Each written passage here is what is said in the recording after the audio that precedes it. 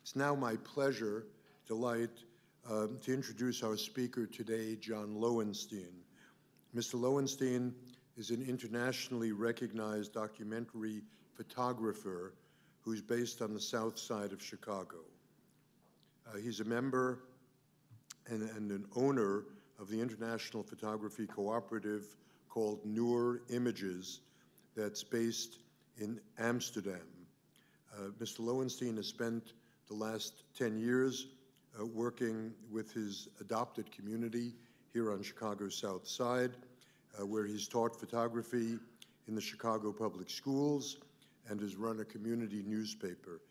In collaboration with fellow community members, Mr. Lowenstein is now working to create a South Side program called Peace, Justice, and Media, which will aim to offer a new documentary dream space here on the South Side. Mr. Lowenstein's work consistently challenges accepted notions about community, poverty, racism, and violence. In addition to his work on Chicago's South Side, Mr. Lowenstein has also done extensive international work, including projects covering elections in Afghanistan, violence in Guatemala, and the aftermath of the 2010 earthquake in Haiti. Mr. Lowenstein has received many awards and recognitions. For his work on the South Side, he was named a 2011 Guggenheim Fellow in Photography. He's also received the 58th National Press Photographers Magazine Photographer of the Year Award, and in 2014, he won the Center for Documentary Studies, Dorothea Lange, and Paul Taylor Prize. Today, Mr. Lowenstein will present a talk titled A Violent Threat, How Violence Cuts Across the Generations on Chicago's South Side. Please join me in giving a warm welcome to John Lowenstein. Thank you very much. All right. Well, thank you all so much for taking your time, and thanks to everyone, Dr. Siegler and Dr. Selwyn Rogers and Max Claremont and everyone at the University of Chicago who invited me to speak today. You know, I must say that I'm just extremely excited about the new trauma center that's going to be built and that's going to help improve the quality of life for people in Chicago and in particular here on the South Side, because that's the first level one trauma center we'll have in almost 30 years. So for those of us who live here, it's going to mean that lives are going to be saved, and there's going to be a really new attention to some of the real serious issues of violence, but also just everyday living. If you get in a car accident or, you know, hurt yourself, period, and you need to go to a really, you know, high-level trauma unit, it's here. And so hopefully we'll have fewer deaths and mitigate some of those problems. Today I'm going to talk, so I'm super happy that that happened. I am going to talk today about the work that I've been doing in Chicago over the course of almost 20 years. A lot of it focusing here on the South Side, but in particular, really looking at the issue of wealth inequality, violence, and how we can build more sustainable communities. So that's what I'm kind of working on. I'm a photographer by trade, and I've started to get into filmmaking. And so today you're going to get a little bit of both. And so I hope you can, you know, really enjoy that. Here's a picture that we started off. What I've been really amazed by is the living and history that's all around us in Chicago and on the South Side, and a lot of it is disappearing. So I've focused on some of that, some of the background, and obviously that's why people came to Chicago. Some work. And then I love people. So I really work. That's the motivations for my work is because I love working with people.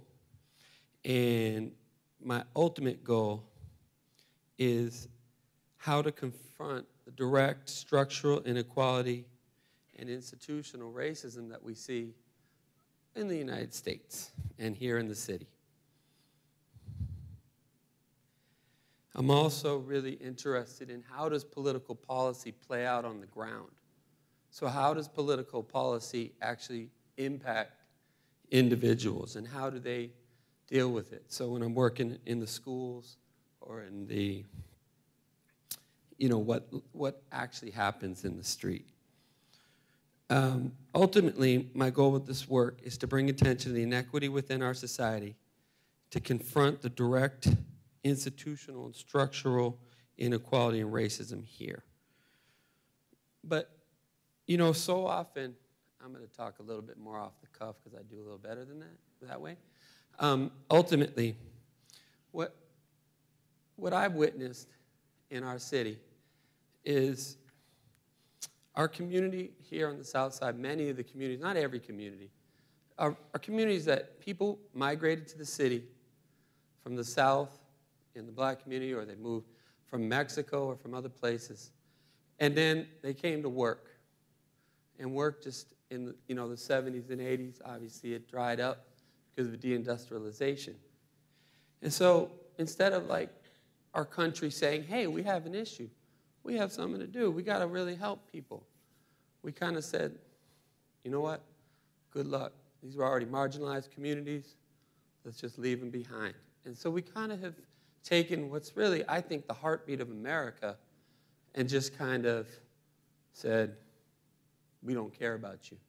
And so what this has really built is both very extreme suffering, but also a community that's probably one of the most resilient, resourceful, and amazing places in our country and the world. And so with the photographs that I do, I really try to show it, whether it's a vacant lot that is kind of becoming something else, or it's our heroes, or it's just, a young woman and Sade MacLean and one of her friends in the community. I worked for about 5 years at the Paul Revere Elementary School teaching photography and working in many ways as a liaison between the Comer Science and Education Foundation and the community at a time when they were trying to build bridges and build a new model for change in the city, in the neighborhood. And it's kind of like you're coming into a place that nobody knows you. And so you just have to be open and put your best foot forward. And so when I taught, I always just came to it with open mind. And then slowly, I first worked in the school and then slowly made my way out into the community and tried to work in a way that was collaborative with people, which is why I really like working with the Polaroid camera, because the Polaroid at that time was really the best instant camera to give people a picture. This was really before digital had become ubiquitous. So the great thing about it is you could take a picture and then hand it over to your subjects, and that was just a really cool thing. Okay. So when I say I'm thinking about resilience and hope, I'm talking about the people in the community who really are being, in some ways, the communities are literally being erased. So this is the Robert Taylor homes shortly before they were taken, all destroyed. In Chicago, we had about 100,000 people who were displaced in the community and in public housing between 1995 and 2010. And the public housing projects that were torn down were home. And although there were a lot of problems in the community, that was home. And we really get down to what are the basic things that build a strong community, right? That's good housing. People need a good community where they can be together and live. Education, opportunities,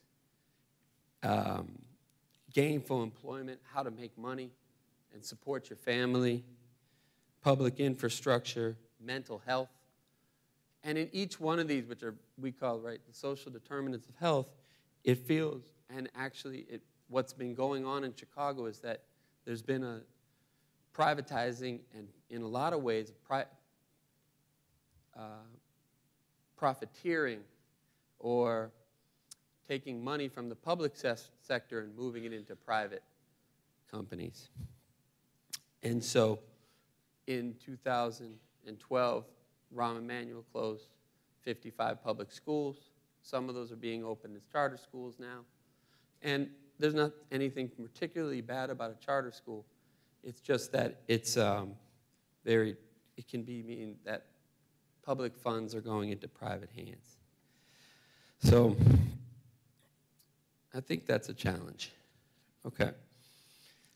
In the long run, what I see is that it's led to the willful destruction and of the neighborhood. And I think that what's left behind is, give me 1 second, I'm sorry.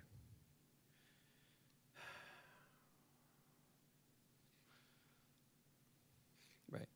So let me just restart that. In terms of the community and we want to build healthy communities. And these different areas, I think it's very important that we develop the different structures in place. And it's in Chicago, instead of thinking about how can we build in Chicago and on the south side, instead of thinking about what are the best ways to build these communities, we've been really just neglecting them and not allowing, not putting the resources, time, and care into building them up and to making them strong.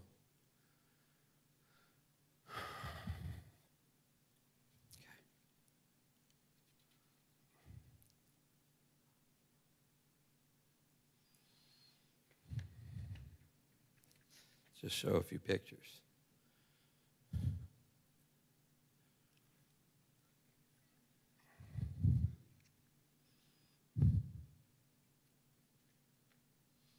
The net effect of this kind of willful destruction of the community means that there's an increase in violence in our neighborhoods, interpersonal violence.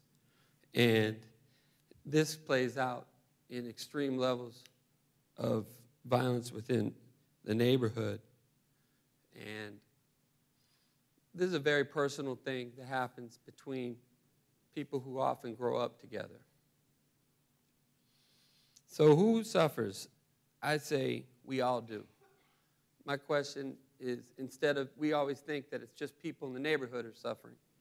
But I believe that everybody in our community and in the city suffers when one person is shot or killed. The reverberations are very big. They reverberate not only through the direct individual and their family, but throughout the entire community. And we find that people express themselves afterwards in a lot of different ways. It creates a level of personal trauma and mental health problems that are not really addressed. In fact, that's another area that in the city, we have closed a lot of mental health facilities. So what I do, and I think the best way to explain what I do is probably I make personal connections. I'm trying to talk from the paper, but I think the best way to describe this is how I would go about taking this picture.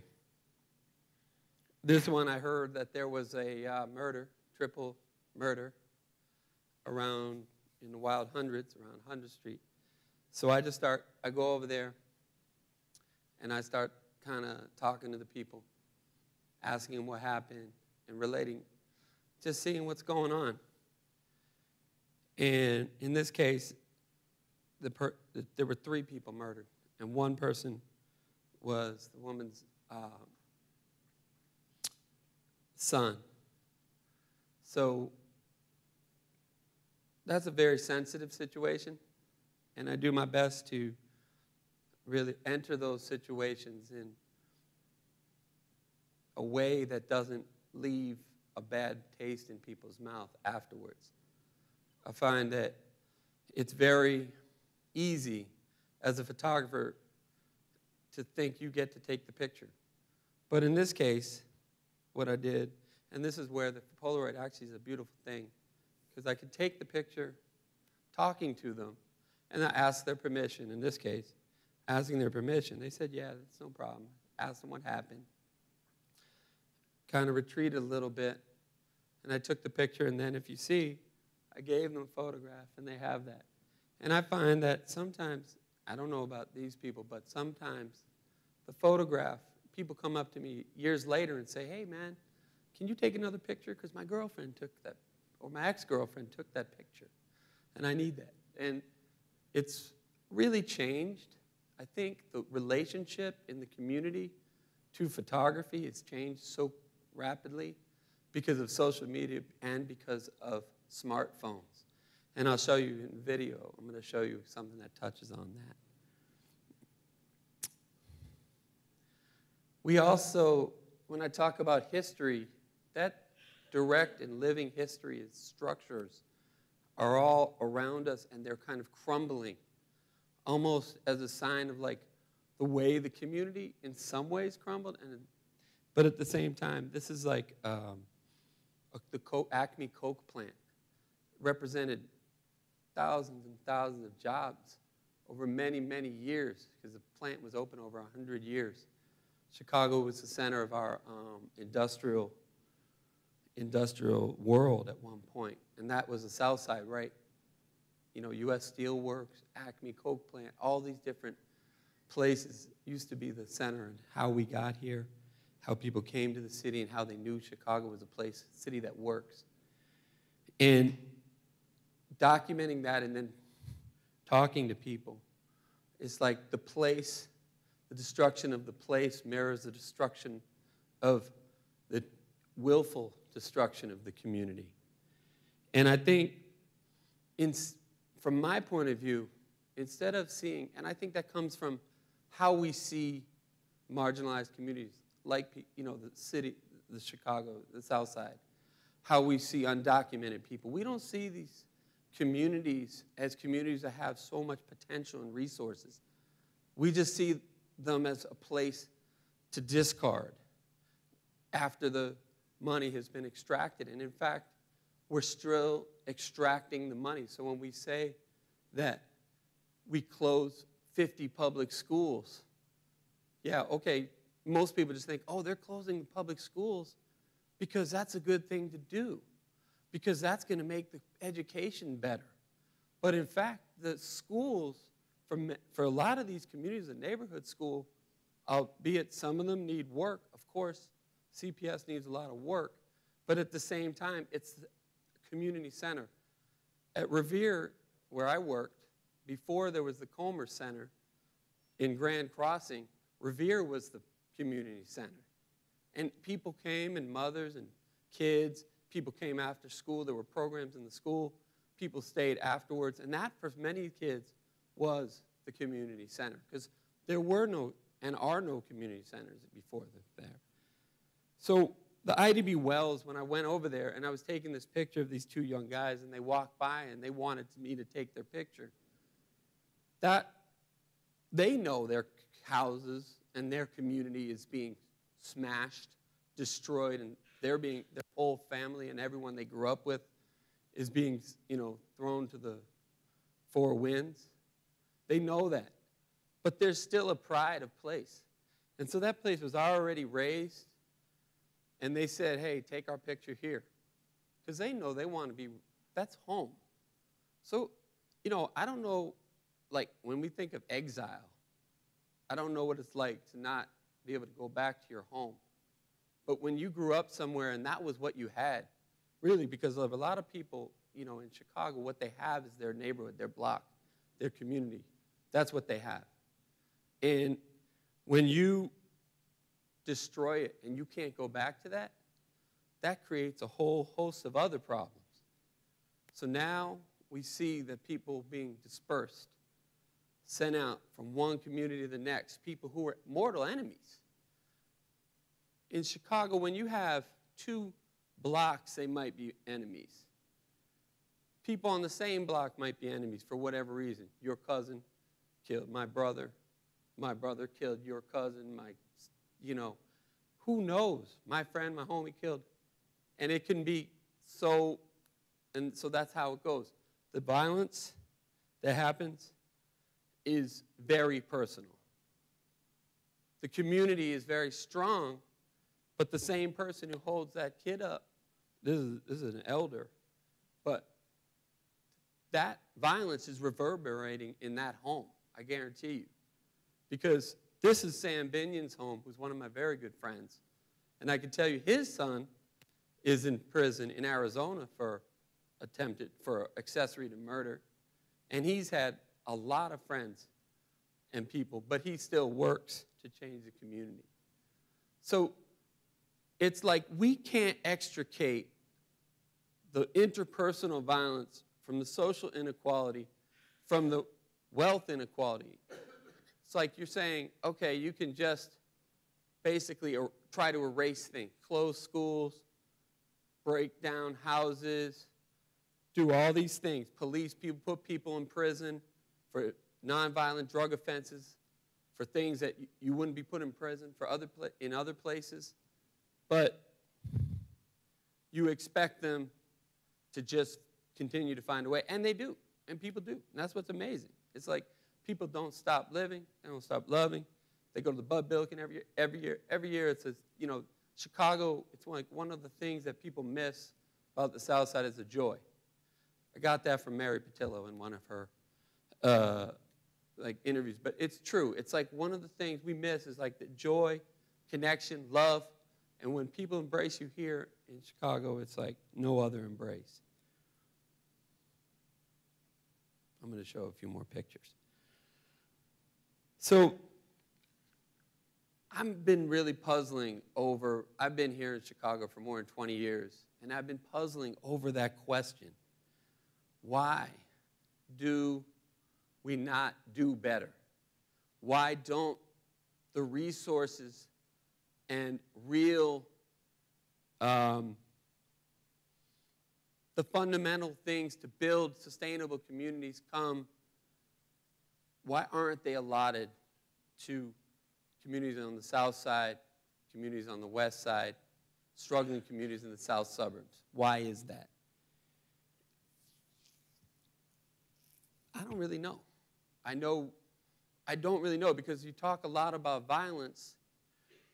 We talk a lot about violence, about the impact of young people killing each other.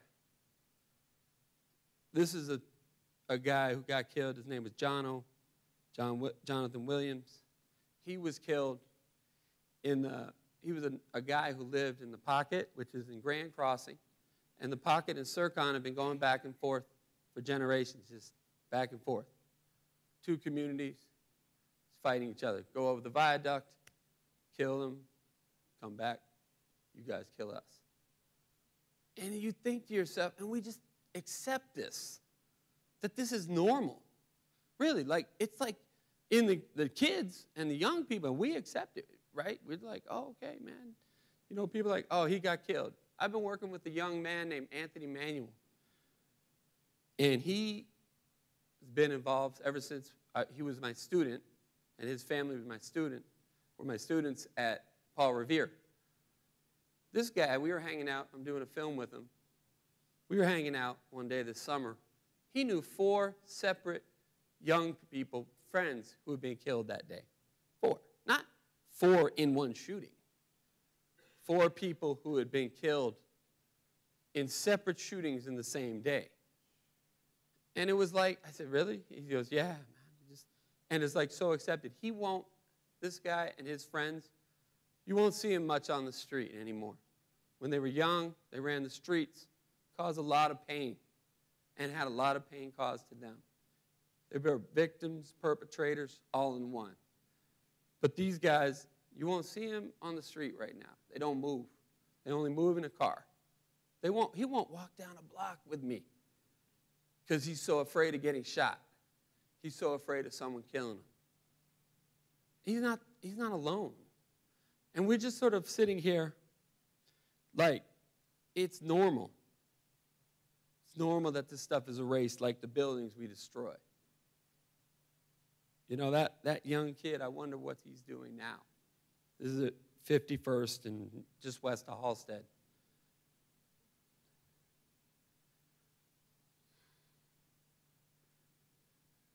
I know what this guy's doing now. He's a successful photographer and filmmaker. So this is a young man named Matthias Purnell, and he's a great kid. I've always sort of wondered about that picture when he loved it. He's always like, man, you took that really awesome picture, man. I was like, I really like this picture. But it's like, why did he feel the need to cover his head? I don't know. He just thought it was cool at the time. But he's doing really well, taking pictures, doing video. And what I kind of think is amazing about, just getting back a little bit to this, it's kind of like people have to express themselves somehow. And so when we talk about the way they express their pain, sometimes it's just a simple note, no longer. It's like a poem.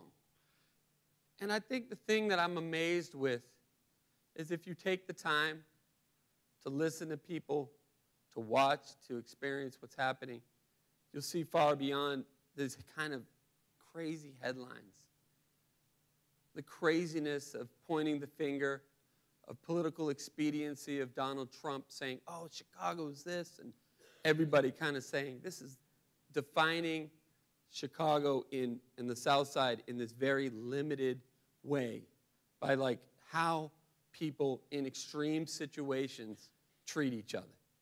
Because that's all, like, if you're a human being and you are in an extreme situation, you feel your life is threatened, or your family's life is threatened, or your best friends, someone you grew up with just got killed, what will you do?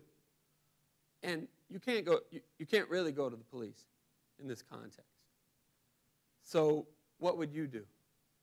And I think that's why I asked that question of Anthony. I said, man, Ant, what would you do? I mean, you think there's a way that you can change what's going on? Can you be the agent of change? He was like, they'll kill me. But I said, I think you guys are the people who have to do it. Because I can't talk to a young guy and tell him, hey, man, put down your gun. I can't do that. Like, there's nobody going to listen to me. But someone like him, I mean, he puts down his gun. And it's interesting, as we talked and we discussed some of this, he said he's coming to he's like, when he doesn't use violence to solve his problems, he's like learning a new way as he gets a little bit older. So that's positive. I'm happy about that. This was on the Guggenheim. It's called the Guggenheim School. And this was the artwork that the young guys had left behind, which I thought was pretty kind of both beautiful and sad. It's kind of like gun with an extended chalk drawings, modern day chalk drawings.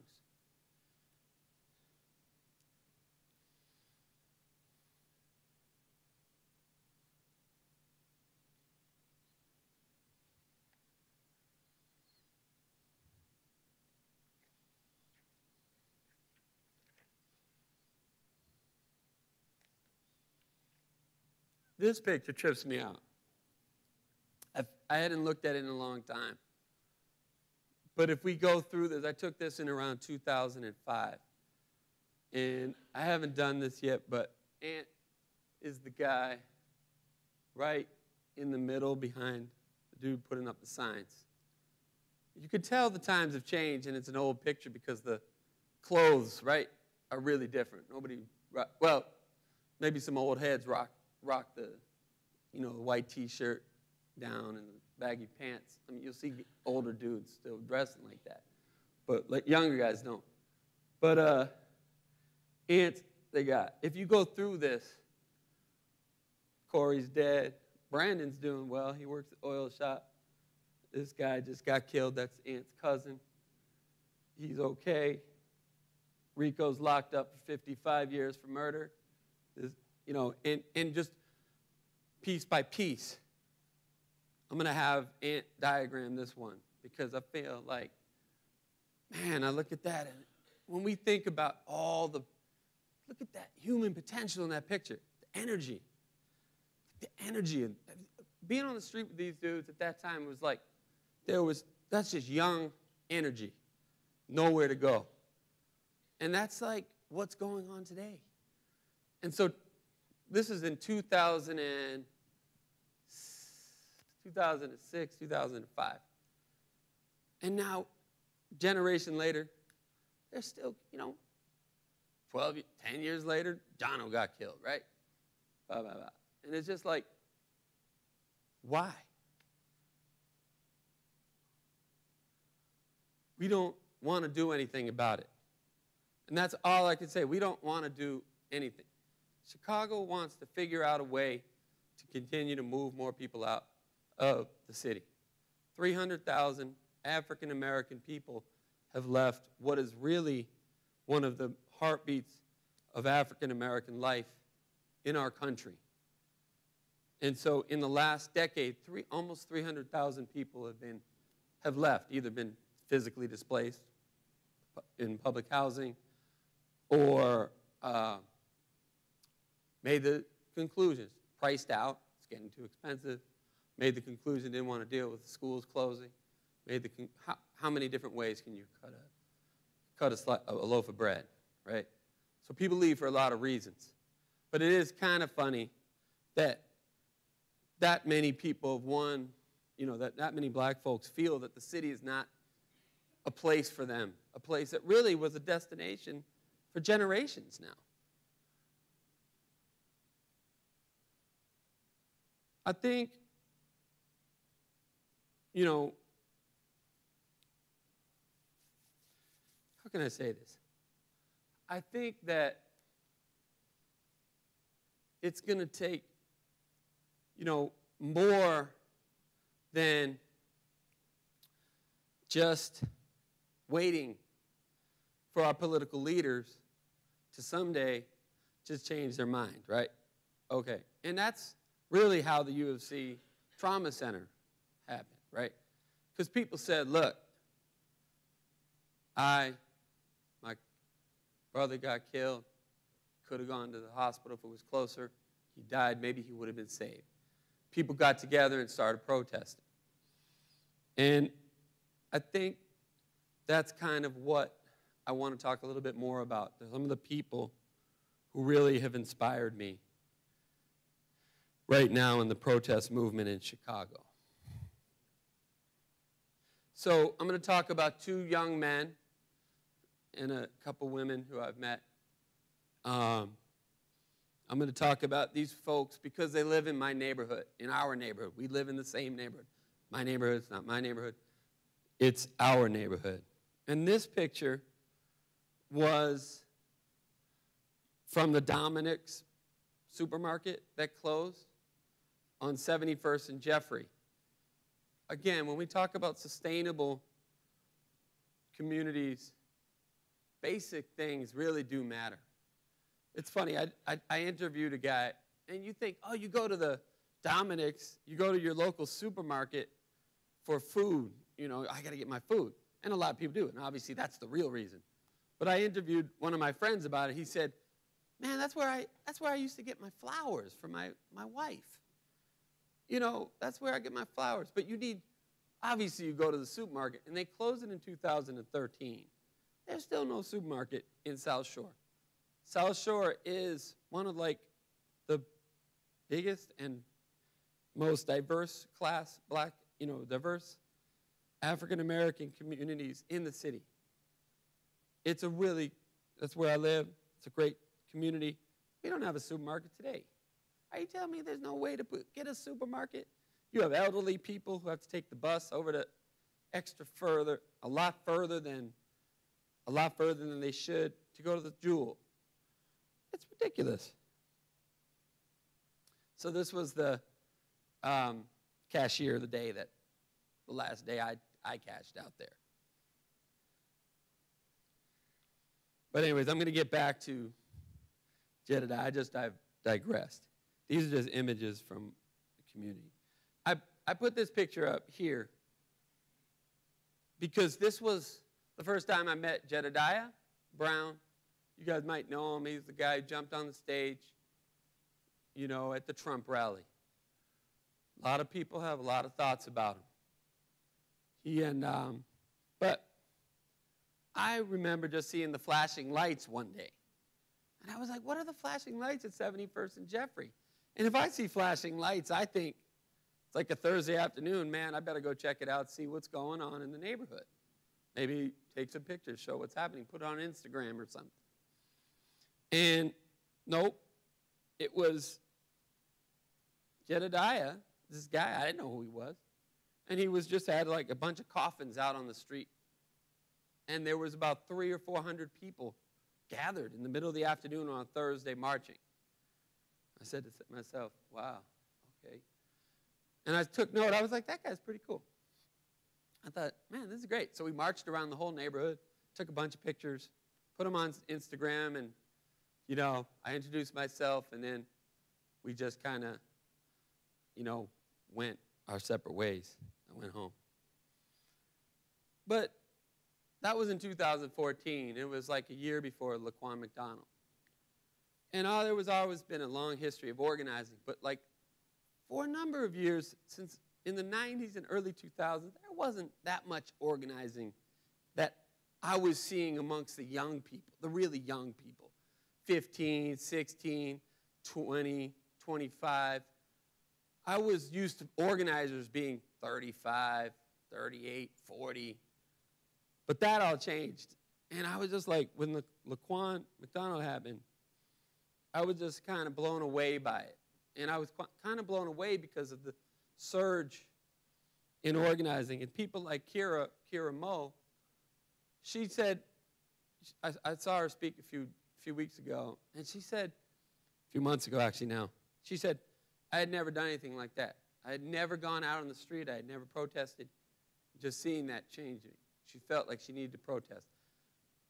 When I went to Ferguson, that was also something really amazing. But to see it in Chicago in this way where people were now confronting the most powerful places, Michigan Avenue, shutting it down, that was something that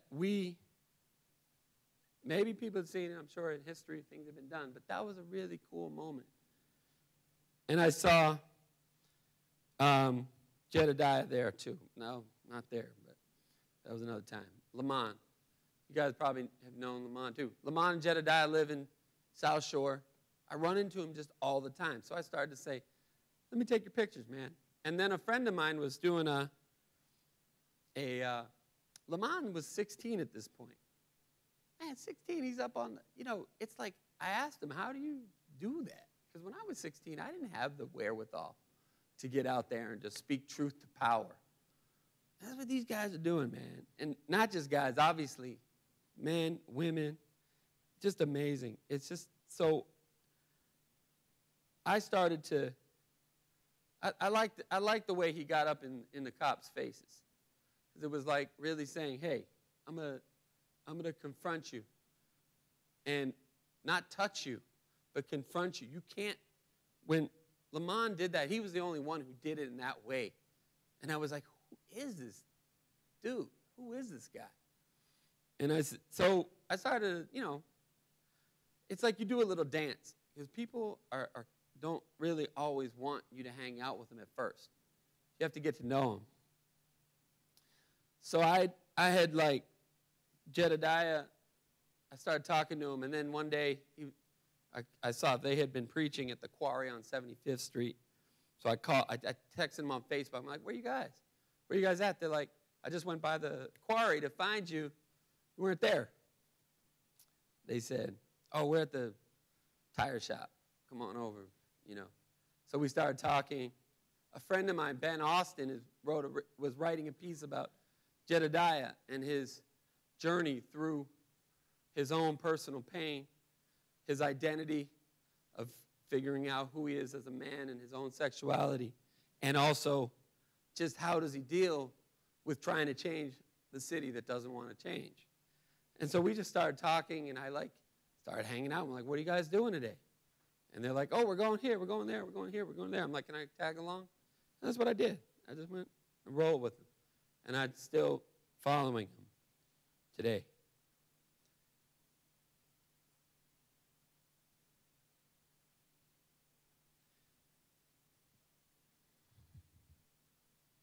Here he is with Corey Brooks. And then they had an incident at the, I love these guys because no matter what, they're going to call it out. And it's like they had an incident at not Maggiano's, one of the pizza places on Michigan Ave where they felt they'd been discriminated against. So Lamont and Jedediah just went down there and grabbed signs, just the two of them, grabbed signs, went on Facebook Live and are like, this is BS. And they talked to the manager and shouting and just kind of like they just started walking through the restaurant and doing their own personal protest. And I was like, man, that takes courage. And that's the thing. I think this lack of courage, and maybe that's why I'm inspired by just that simple act. When you say truth to power, I don't know if this is power, but it's definitely getting out of the usual places where you protest. And it's getting down into the, Michigan, South Michigan. And people were looking at it and I'm like, why are they doing this? And I wasn't really totally convinced that moment was such an important moment to protest. But for those guys, that day it was. And I think that's really what separates the people who stand up in difficult times and speak out from the people who are kind of quiet and shy away. It's those people who basically take a stand on the days when they're not really sure. They don't really know for sure if it's the right thing. They just know that something wasn't right, that they felt discriminated against, and they wanted to talk to the manager and tell them what they thought about it. And they did. Manager came out, was pissed. Because the manager felt like I employ a diverse group of people, and I'm good to my workers. And, man, they got into it, and talking and talking and talking. He called the police and called the police and called the police. An hour went by, the police weren't coming for two guys holding signs in this restaurant. They had other stuff to do. So basically, at the end of it, they just said their piece, and eventually they just left. But Jed does that a lot. He'll just go to a 7-Eleven if someone feels that someone has been discriminated, and he'll just show up by himself and be like, this is BS. And so for 2 weeks in September, I also followed these guys on the Kanika Jenkins case out in Rosemont. And I'm working on a film that will incorporate that. This was a fight they had between a couple other activists. And that's, we like to think it's all hunky-dory. It's real. It's real. There's a lot of tension that comes out. People scrap it out. And these guys aren't really afraid to mix it up. This is when I went with them to Operation Push with Jesse.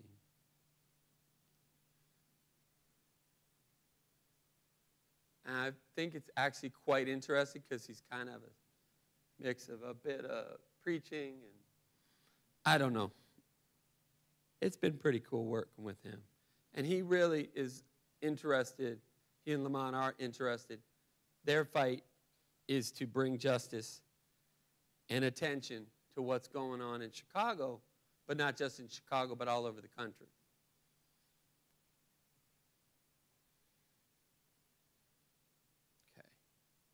I'd like to show you guys a movie, and I'd like to plug in the computer so that it doesn't die. Does anyone have any questions at this point? Yes, sir.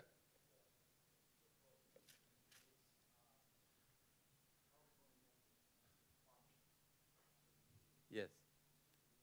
Yes. Yes. Can you plug this in, please?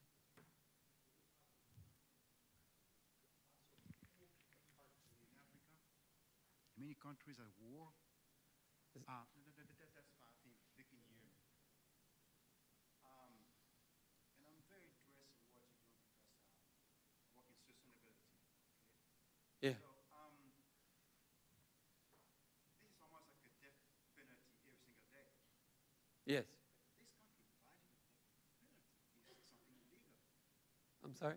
This country value the death penalty. Yeah. I mean, it's legal. A lot of people afford Yeah. the death penalty. These kids are doing what? The death sentence every day. Yeah. It's normal. Yeah.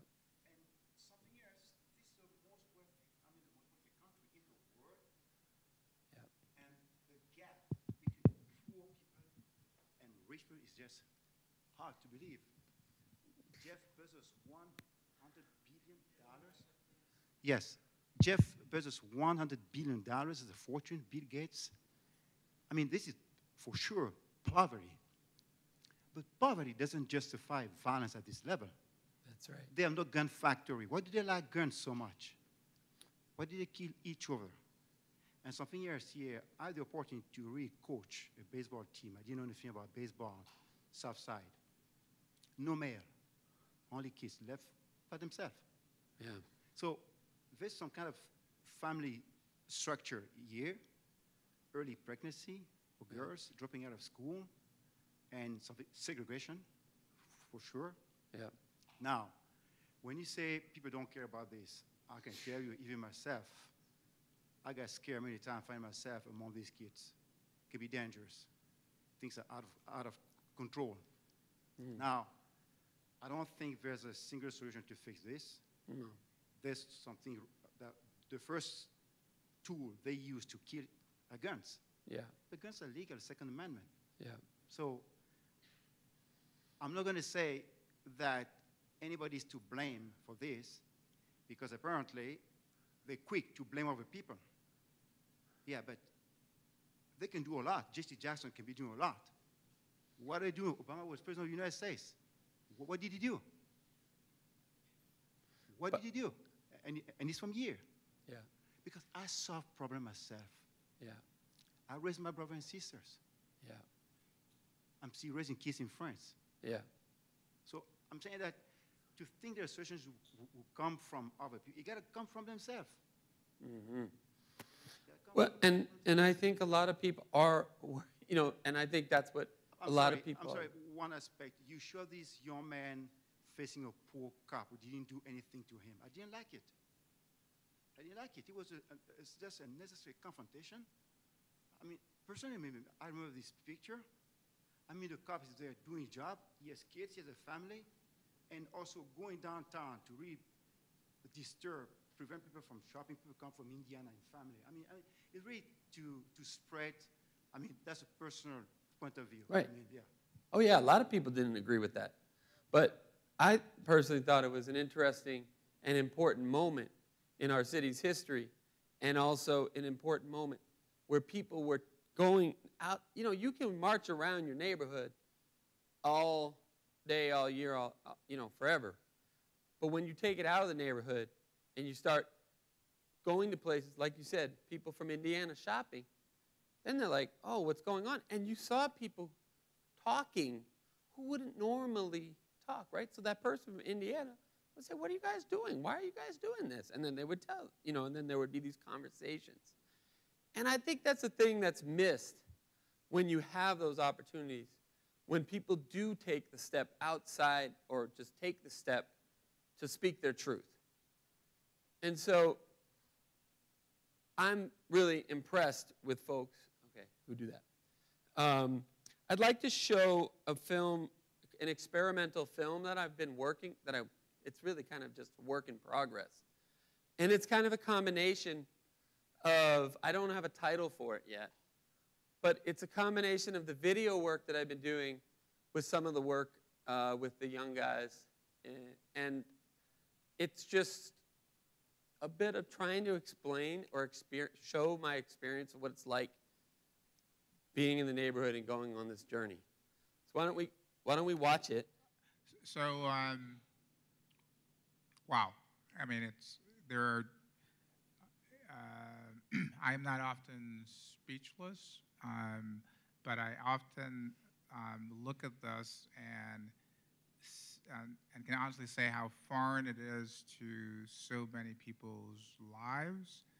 And as someone who actually is in this space a fair bit in my professional life, there are moments that I see incredible assets around the issue of resilience and how, despite challenging situations, people find ways to still laugh and love and connect. But then the other side of it, the challenge of how can people be so resilient in the face of such great adversity? So But my question, that's a statement, but my question is, how did you develop enough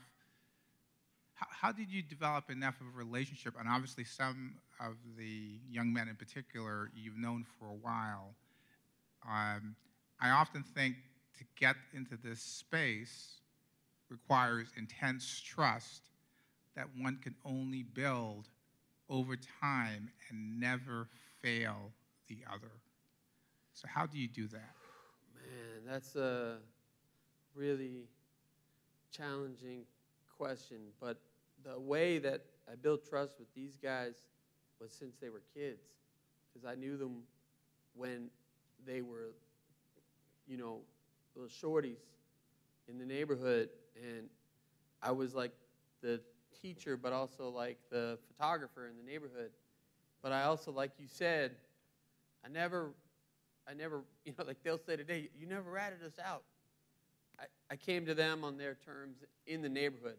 In the school was a different story, because in the school I was the teacher, and I told them, like, if there was something going on, I would still pull them aside in the neighborhood and tell if I thought I saw something that was wrong. But ultimately, that's their home. That's your home. I don't, it wasn't like my place to tell them how to act. This is your home. And so that was in 2001, 2002, 2003, 2004, 2005. And like, I've been out in the neighborhood ever since. So there'll be something happening, and I'll run into Aunt. We talk about like, oh man, remember that time I just saw you and Les?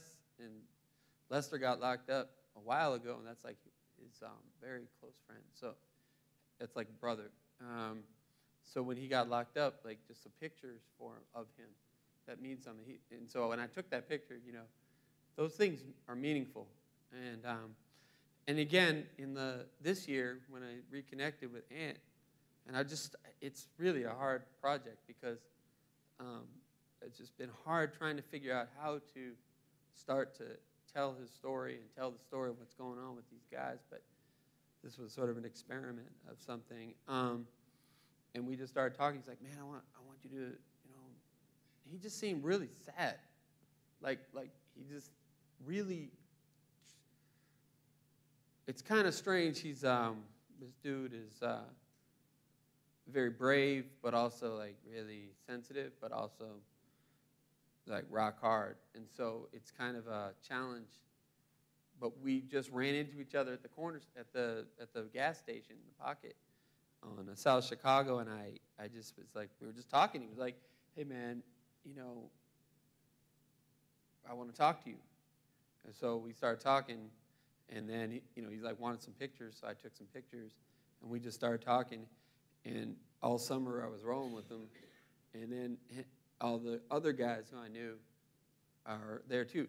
But I started to put the film together, another part of this film, and it's just not there yet.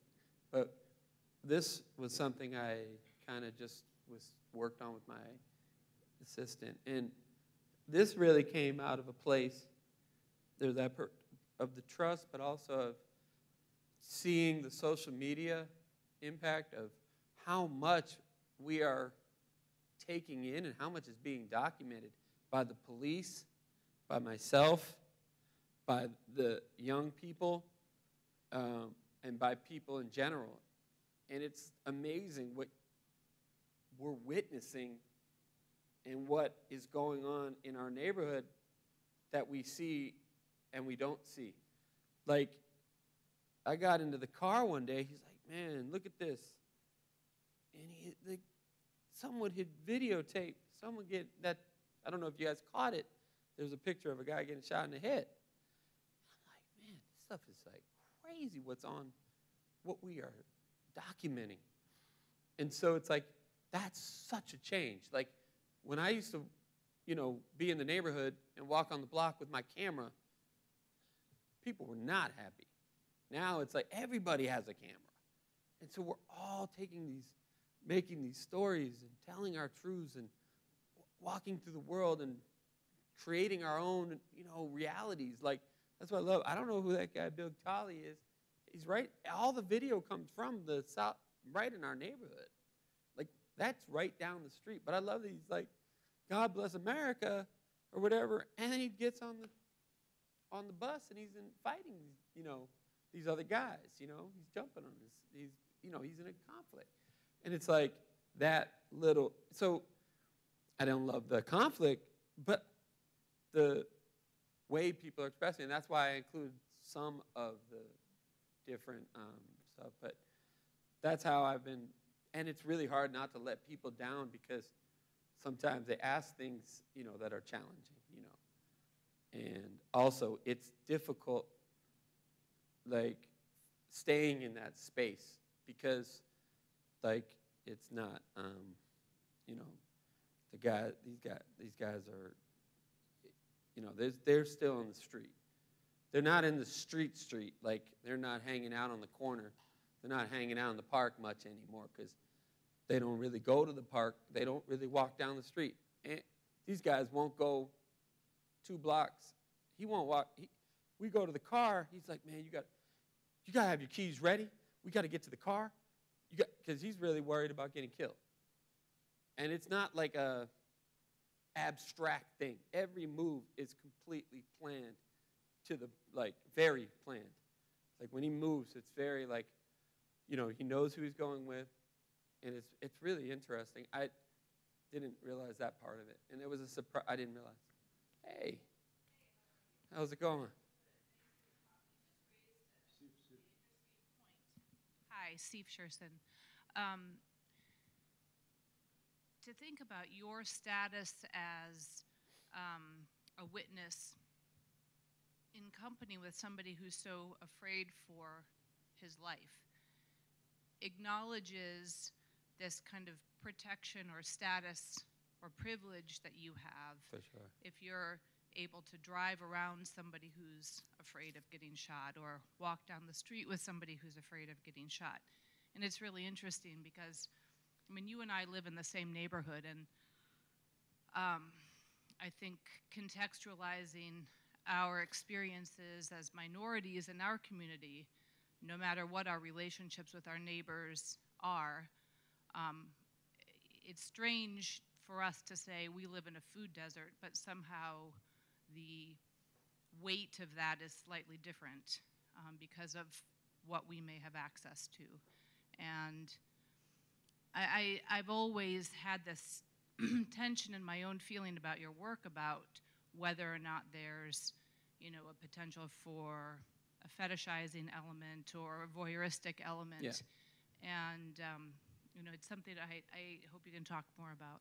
Oh, for sure. That is a definite truth that he felt protected if I'm driving. Like if I'm driving the car and we're going somewhere, he's like, they were less likely to shoot at me. So you're right. And in terms of fetishizing, yeah, we really thought about, I always think about that. And it's a really challenging question. The music, it's a really challenging question.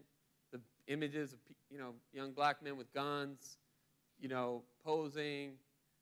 The way that I deal with that with this piece is that I'm trying to make, that is a reality that we do see a lot of, but you rarely see it in the context of all these other things going on, like family and love and hate and killing and police and abandoned stores and the food desert and the school and so that's why it's like when I think about what I witness, what I see and how I perceive the neighborhood, it's super complex, and my relationship to it is really fraught with tension at times because I'm like, it's frustrating sometimes, being white, being in a black neighborhood, documenting it. Of course, that's like a very basic tension that's been there all along. And it still exists every time I pick up the camera, every time I represent it. So it's never going to be resolved, but I do try to work at it. And I'd like feedback if anybody has thoughts.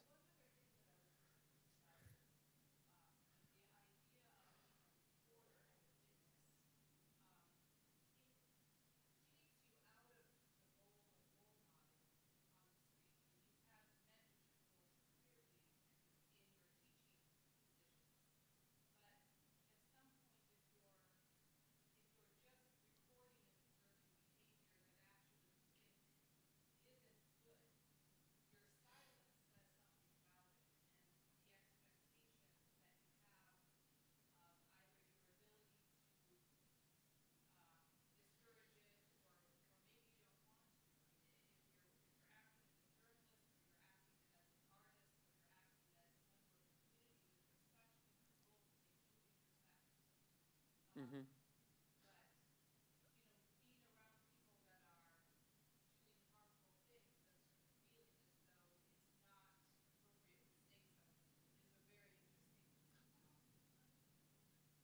Yeah, I mean, not that I didn't say anything. It's just that I met them on their terms, right? I met them in the fact that this is your home, and if I'm the type of no, I'm talking about when I was in the school, and like at this point, like I, like that's a grown man who I'm talking to, and I'll say like, I'll talk to these guys. I'm like, you guys can be the change. You guys are the ones who can actually negotiate these things because you guys are the ones who know what's going on. But it's like you're talking to in Ant's case, he's not at that point.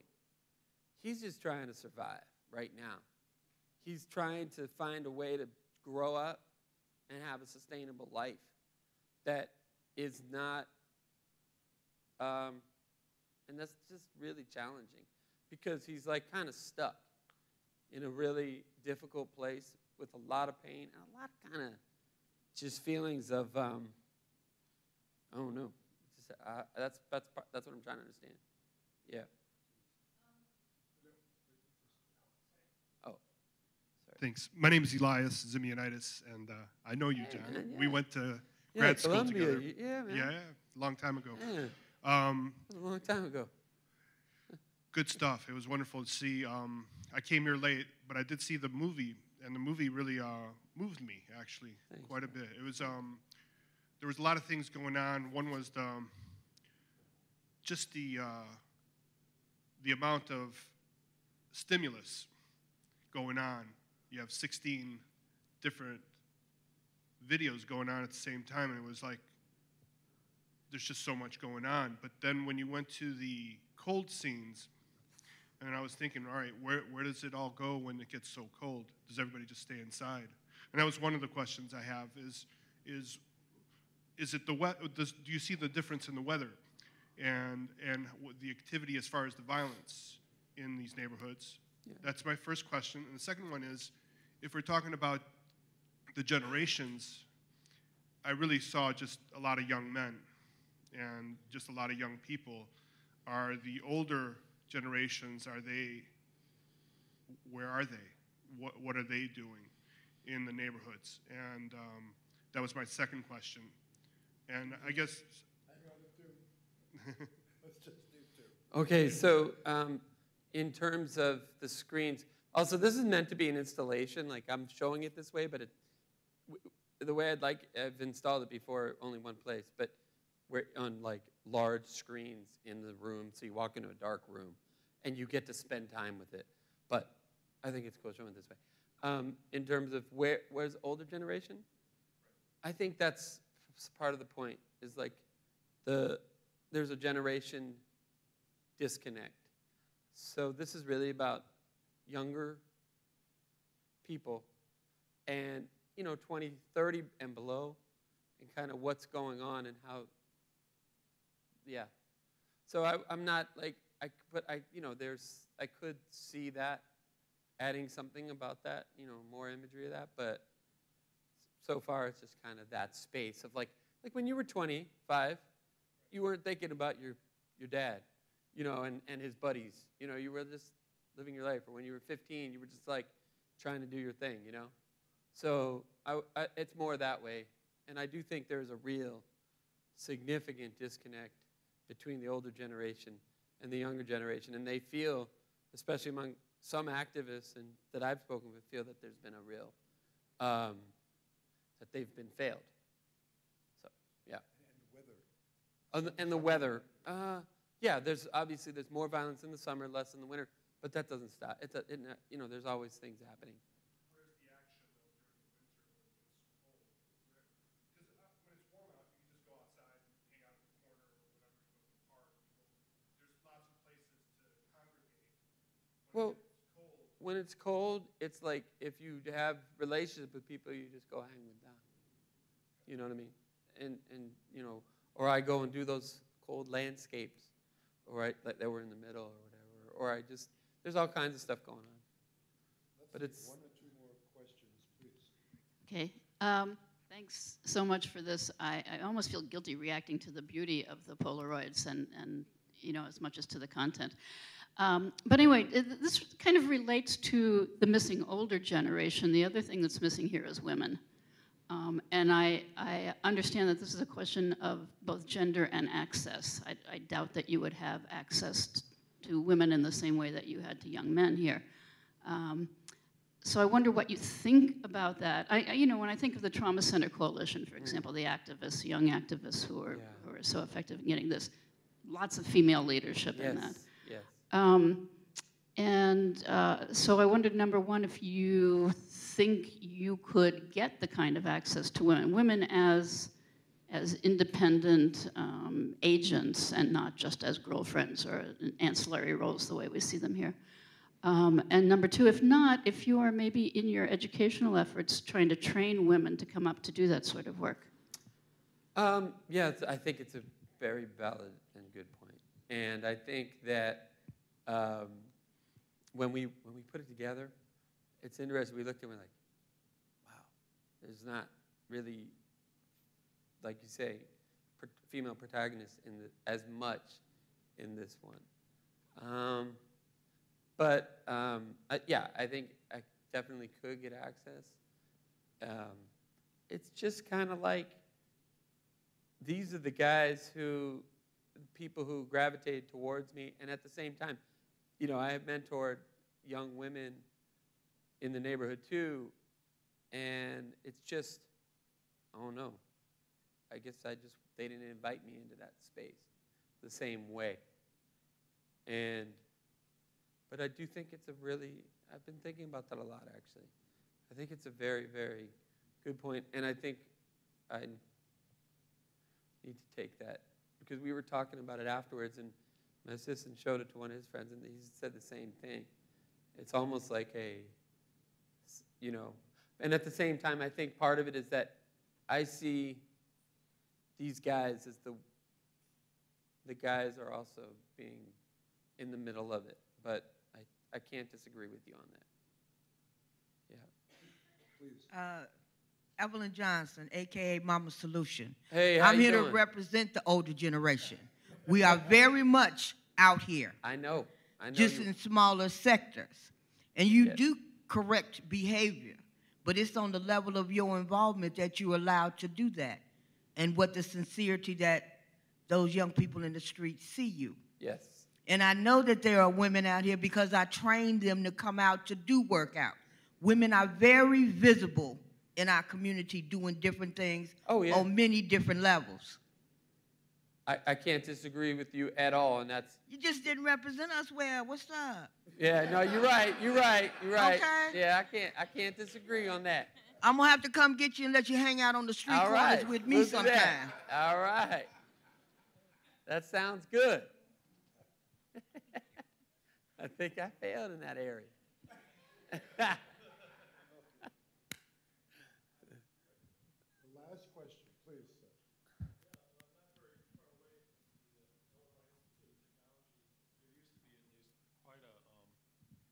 There used to be at least quite a documentary photography program at the Illinois Institute of Technology. Do you ever have any interactions with them or their instructors, things like that would maybe structure the images better or more consistently? Or I haven't worked with them. In what way are you referring to in terms of that? Well, my limited knowledge of it, it was much more of a formal social science-oriented program for using photographs to diagnose social problems. Okay. No, I haven't been involved with them. I wonder if you'll all join me in thanking John. Thank you. Thank you all.